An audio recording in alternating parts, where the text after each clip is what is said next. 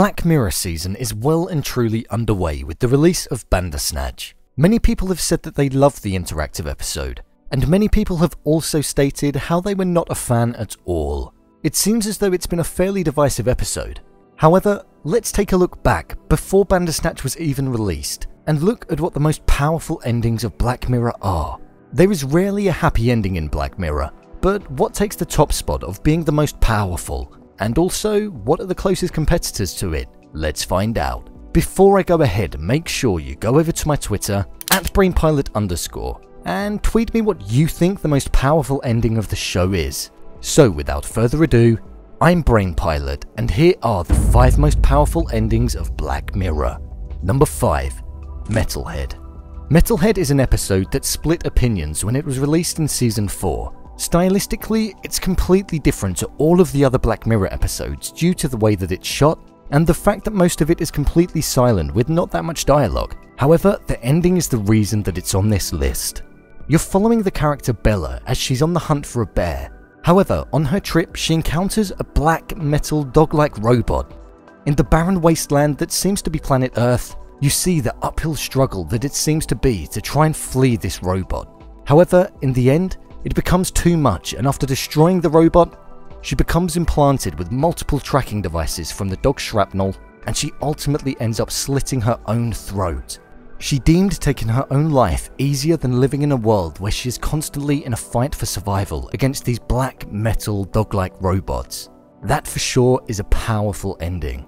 A world where humanity has been overthrown by what looks like one of mankind's creations. Number 4. The Entire History of You. As one of what I believe the best episodes of Black Mirror, I feel the ending is definitely one of the most powerful. In a world where most people have had a device put inside their head, it allows them to relive all of their memories that they have due to the fact that their everyday life is recorded. The poor relationship that Liam has with Fifi in the episode is highlighted through the way that they act and also the positioning of the characters in many of the shots. However, the technology is ultimately what causes the downfall of their relationship. This is due to Liam seeing in Fifi's brain video footage of her cheating on him. Once found out, you see Liam all alone in the flat and you see him reliving happier times with his girlfriend. The contrasting colour of the shots is something that is instantly memorable, and also the fact that you see him rip the grain out of his head and realise that the implementation of this piece of technology was ruining him and making him extremely paranoid. Him removing the grain and being so sad is something that's almost refreshing, yet extremely gutting to see as he has to move on, but he's all alone. He's alone without all of his memories. His previous life with Fifi is now in the past and is untouchable.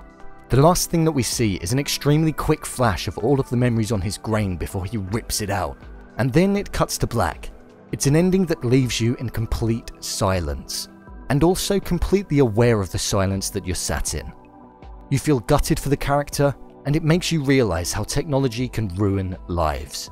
That's Black Mirror at its finest. Technology ruining a life. Number 3. White Bear. White Bear starts off as a confusing episode, where you're following the life of a woman who is woken up and it seems as though she's being followed, filmed and hunted down. As a viewer, you're in a state of confusion and second-guessing everything, until the reveal happens. Victoria Skillane, a woman who assisted in the murder of a young girl. Instead of going to prison, what happened? She has to relive the same torturous day over and over again. She has to have her memory wiped, so she has to relive the same pain over and over again. But not only that, it's an amusement park where people pay to be able to witness this type of torture. It's a punishment that's quite difficult to get your head around, and it makes you think how twisted your mind would have to be able to come up with a concept like that, but also very smart. Just like the last ending, it leaves you in silence. And although she's done wrong, you can't help but question the moral decisions of the fact she's there and that people are actually paying to see it. Surely that makes them just as bad. Number 2. Shut Up and Dance. Where do I even start with this one? Shut Up and Dance was close to taking the top spot, but was beaten by just one. Following the life of Kenny and the troublesome adventures that he goes on whilst being tormented by hackers is an episode that I don't think many people do forget. Throughout most of the episode, as a viewer, You almost feel sorry for Kenny being manipulated through people online. He's made to deliver a cake, rob a bank, and go on an endless list of tasks before being made to fight until the death. One thought throughout that episode is, why go through with it all? Why risk going to prison if all somebody had was a video of Kenny masturbating to online porn? However, this is then when it hits you right in the face. After committing all of the crimes, due to the hackers telling him to, and after brutally murdering the person he had to fight, you then see blue sirens approach a bloody Kenny. And whilst answering the phone, you then find out that all this time, Kenny was in fact a paedophile, and was masturbating to images of underage children. This is an ending that is definitely one of Black Mirror's darkest, and most memorable. The fact that for a lot of the episode, you feel for the character, but in the space of a few seconds, you're left feeling shocked and surprised, thinking back to the shots at the start, when Kenny is with the little girl in his workplace. Black Mirror pull the number on many people with this ending. Number 1. White Christmas. What I believe the most powerful ending of Black Mirror is White Christmas. Why? Well, throughout the whole of the episode, you're following Jon Hamm's character Matt and Rafe Spall's character Potter inside of the cookie. Matt has been trying to get Potter to make a confession, and throughout the whole of the episode, you don't suspect this at all. You're just thinking that it's two people in a confused environment, talking about things that they've done wrong in the past. You don't even know that they're inside the cookie that we're introduced to earlier on in the episode. However, after going on a turbulent journey whilst learning about the life of Matt and Potter, and also learning about the power of the cookie, Potter makes a confession. And at that moment, the whole atmosphere and mood of the episode changes. We're shown on screen Matt leave the cookie and find him in a police station where it turns out that the real-life version of Potter in solitary confinement, and it was in fact a cookieified version of him that Matt was speaking to. Of course, however, this was all so Matt could bargain his way out of his sentence for the crimes that he committed. This is then where I believe the most powerful parts occur. Matt doesn't get off scot-free, and forever has to be seen as a red muffled blur, highlighting that he has a criminal record for being convicted as a sex offender. And also, all he sees are grey muffled blurs.